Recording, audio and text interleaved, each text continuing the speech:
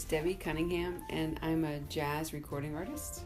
Well, I've always been a singer, and about 10, 11 years ago, I actually went back to school. I have a degree in music. I went back to school to study jazz because I love that style of music.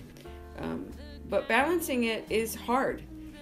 Even balancing putting out a new record at the same time as my son is a senior in high school and then preparing to go to college.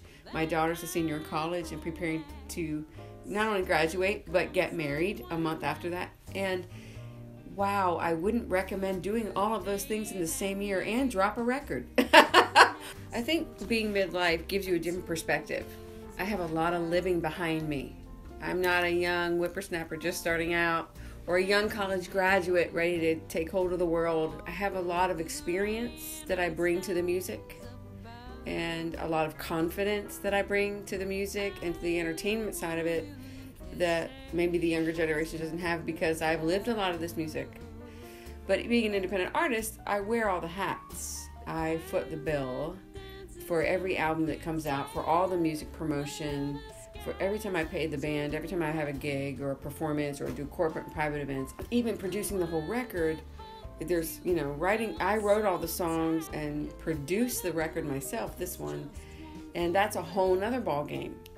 It is fun to work with my husband because by this point in our marriage, we figured out that we just need to let each other do what we do well and get out of each other's business when we don't do well what the other person is doing.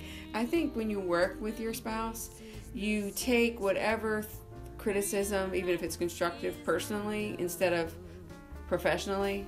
If they don't like this particular line that you wrote, that for some reason you can internalize it personally. Yeah, it's really fun. We've learned to, not take things personally and to get over things quickly. So yeah, we have a great time working together and we have, a lot of years of experience, so it's good.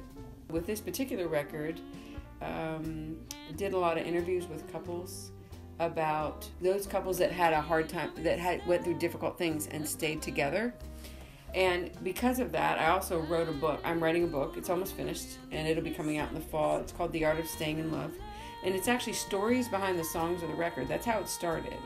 Stories behind the songs of the record and interviews with couples who have gone through difficult things and stayed married. And so that's another aspect of the message of the music, and also a reflection of, probably branding-wise, of who I am and what I want to promote. As an independent, no one's learning for you. You're doing it yourself. And so you just have to carve out the time and do the work and make it happen, basically.